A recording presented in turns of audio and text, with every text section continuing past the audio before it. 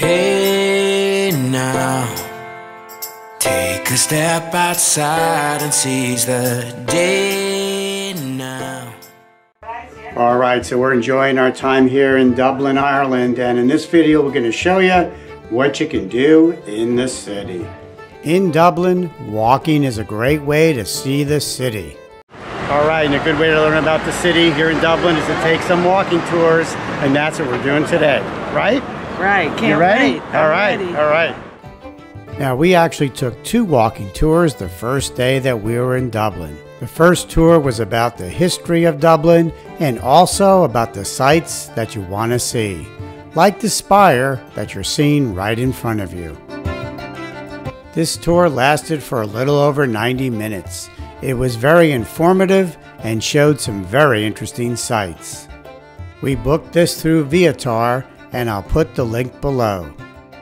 Hey, that was a great tour. Learned a lot. Next tour is going to be a music tour, but we need something to refresh ourselves. We're pretty hot. Believe it or not, it's really sunny today.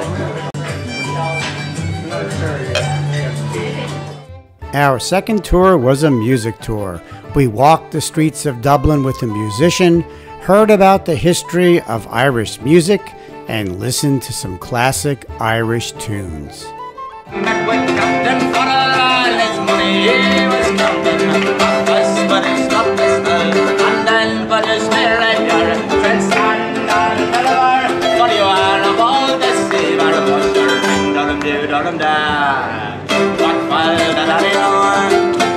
By the end of this very entertaining tour, we were dancing in the streets. Hey, it may be a touristy thing to do, but when you come to Dublin, you have to go to the Guinness Storehouse, and that's where we're going next. We booked the Guinness tour directly online with Guinness before we had left the United States. It was about 1.5 miles away from the hotel. Some of us walked and some took the cab. A group of very friendly Canadian visitors took our video in front of the storehouse. When we arrived at noon, tickets were already sold out and they were turning people away. So make sure you get your tickets a few weeks before your planned visit. So what you'll find here is a very large display over multiple floors inside one of their original factory buildings. So the self-guided tour tells you the whole history of Guinness and the process to make it. And then at the end, you enjoy your Guinness at the gravity bar on the roof. It's pretty interesting. If you want to know about beer, this is the place to go. After checking out all the displays, we headed to the top floor. That's where you'll find the gravity bar, where you can enjoy your free pint of Guinness.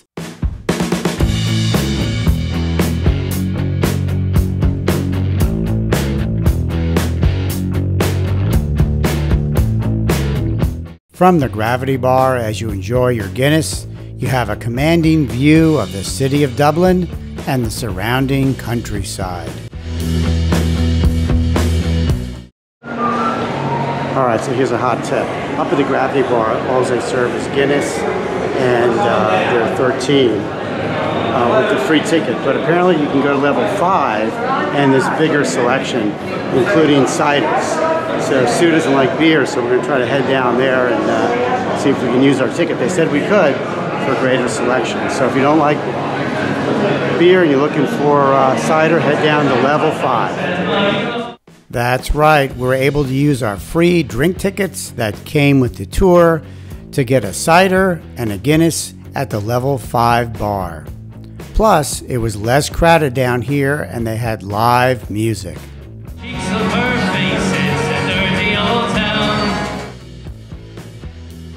Hey, so today we're doing another organized tour. We're heading to Jameson. And remember, you got to book these organized tours online before you get here because they book up quickly. You ready to have some whiskey? As long as we're going to go shopping after. We'll see about that. We walked to the Jameson Distillery, which was about 0.8 miles from the Castle Hotel. After a good half-hour walk, we made it to Jameson. Okay, so we made it. As you can see up front, they have a really cool bar, the J&J bar, and I think we get a free drink here after the tour and after the tasting. And your tickets, you check in straight ahead over there, but again, make sure you get your tickets. I'd get them online before you get here, because sometimes the place does get busy. This was a fully guided tour where we learned all about the history of the Jameson family and their whiskey making process. We then enjoyed a tasting of their 3 most popular Irish whiskeys. I thought that their Black Barrel on the right was the smoothest. Once the tour was over, a free drink was provided. Most in our group enjoyed this tour better than the one at Guinness. Oh, and in their factory store, there's a bottle of Jameson whiskey on sale for 6,000 euros.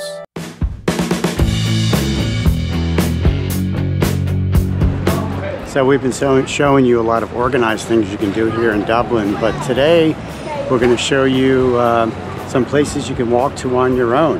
And we're going to start by walking to O'Connell Street.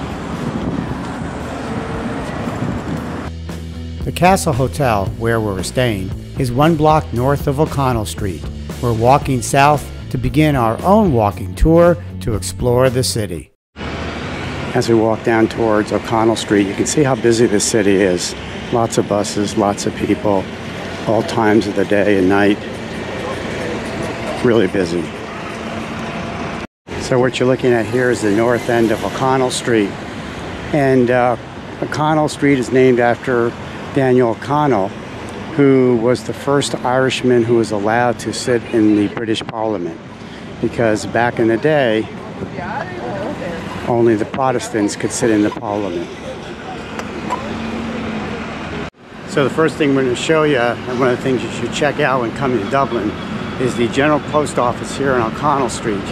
That's where the Easter Monday uprising occurred in 1916, where the people of Dublin got together and fought the British for 5 days, trying to take over the city from British rule. It failed, and the revolutionary people were put in jail, and many of them were executed.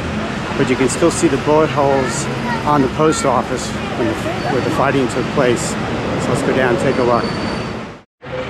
And this is the General Post Office, where the Proclamation of Irish Independence was read in 1916, an attempt to free Ireland from British rule. And it's right on O'Connell Street. And if you look closely, you can see the bullet holes that are still in the columns today from the time of that uprising. I guess you could call these the scars of discontent. Now, although that has been the traditional teaching that these are the bullet holes from the Easter Monday uprising, some have questioned whether that is really true. True or not, they remain a symbol of Ireland's struggle for independence from British rule. Now, right out in front of the post office, you'll see the Spire, which is right here on O'Connell Street.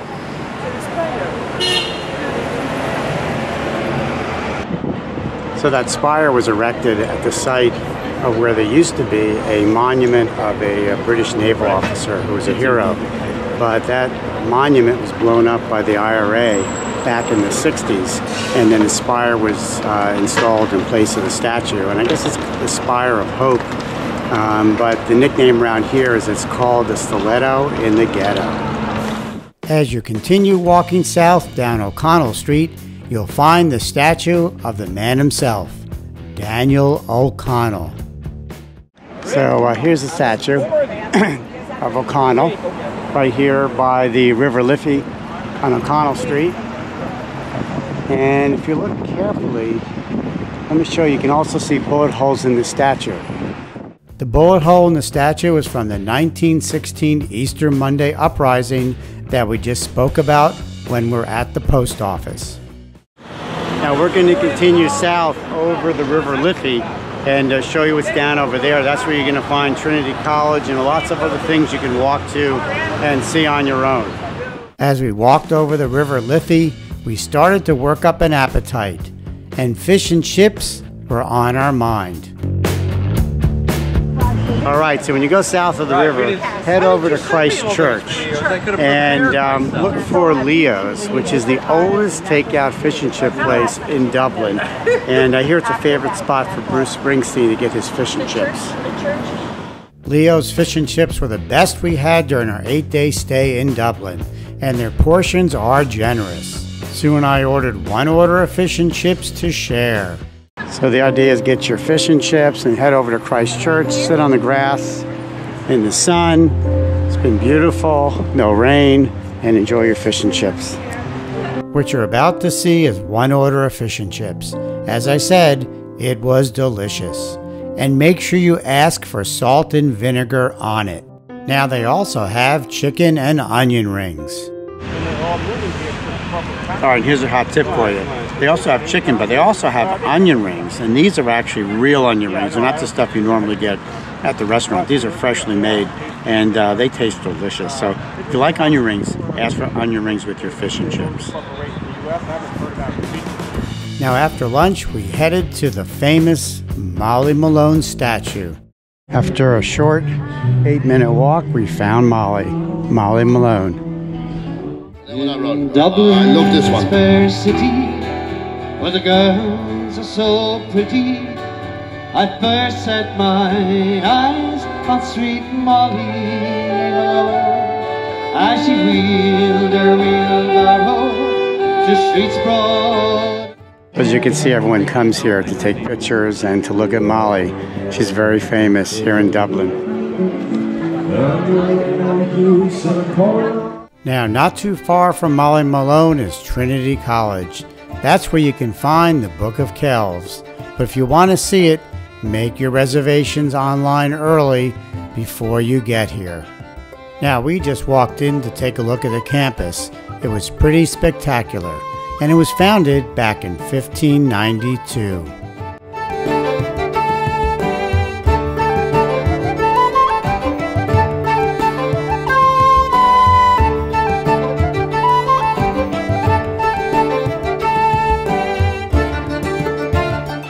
Well, this is a cool place to visit. Now we're going to Grafton Street, which is supposedly the shopping center of Dublin. It's only 0.3 miles away from Trinity College. So this is Grafton Street, the center of shopping here in Dublin. It's just a stone's throw from Trinity University where we just were. And we're going to take a look and see what kind of shops they have here. If you need something, Grafton Street should have it, including high-end merchandise. So follow Grafton Street all the way to the south end and you'll find St. Stephen's Park, very well known here in Dublin.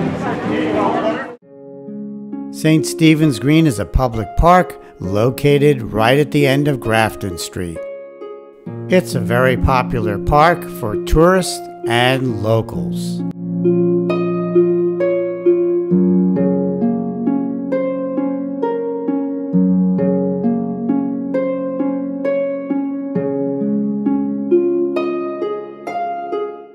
Now, when you're here, you're not supposed to feed the birds, but I think these visitors didn't see the sign.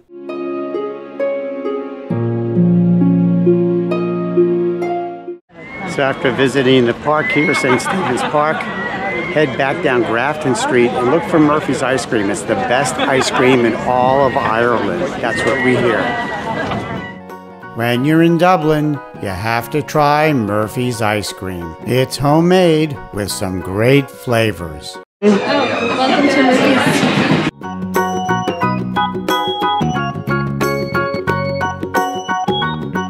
So do you like it? It's delicious. So we have whiskey, chocolate, and caramel honey, or Honeycomb caramel. Honeycomb caramel. Good stuff. The ice cream was good, but not as good as Leopold's Ice Cream in Savannah, Georgia. So next time you're in Savannah, check it out.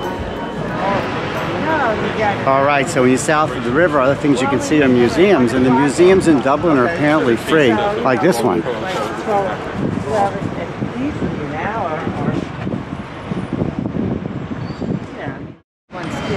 So something else you can do is there's sightseeing buses There's trams you can take around the city. There's hop-on, hop-off buses. Lots of options. And if you're in the mood for shopping, check out Carol's Gifts. They have locations scattered around Dublin and have a great selection of t-shirts, sweatshirts, and the like at reasonable prices. Now as you're walking around south of the river, make sure you check out Dublin Castle. We're going to go inside right now.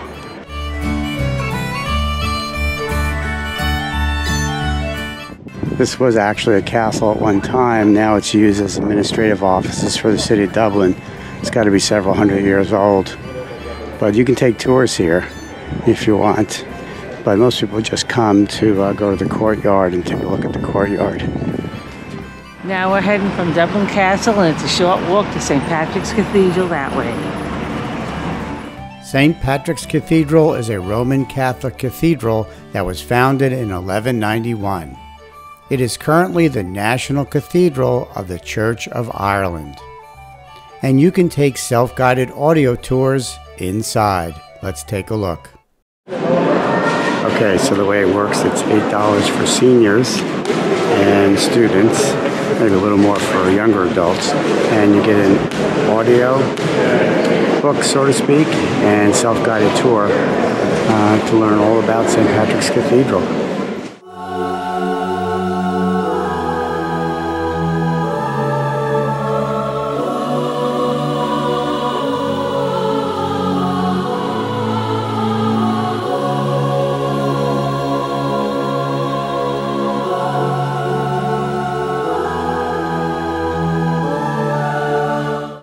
So after walking around south of the river in Dublin, you're probably working up an appetite.